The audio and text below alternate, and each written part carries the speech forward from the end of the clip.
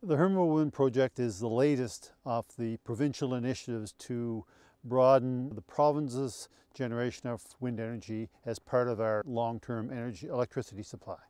So this will mark the fourth project that the province has developed. There's been two projects at North Cape.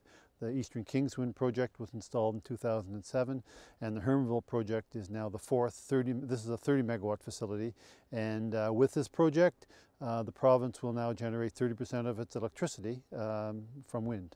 There was about 20 different contractors, pretty well all from Prince Edward Island, that were involved in this project. There's been about 100 workers, and the installation process was carried out with a crew of about 20 guys, all from Prince Edward Island. So this is really largely a Prince Edward Island initiative, and when you look at the bottom line, we pumped somewhere between $10 and $12 million into the Prince Edward Island economy as a result of this project. The towers were manufactured in Trenton in Nova Scotia at the DSTN facility and transported by truck. So we had 2 towers per week delivered over a period of a 5-week period.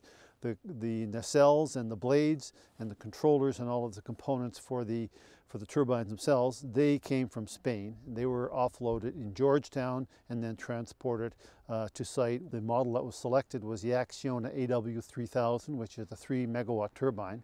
And we chose it because it was the most economic cost of energy over the life cycle. The turbines here are about 25% larger than the turbines at Eastern Kings, and the energy yields will be about 25% higher. The province of Prince Edward Island has now is 4 wind facilities that will provide reliable and cost-effective electricity over the next 20 years with 0 fuel costs. So if oil prices go through the roof, it has no impact on this. So these will help to stabilize the electricity prices.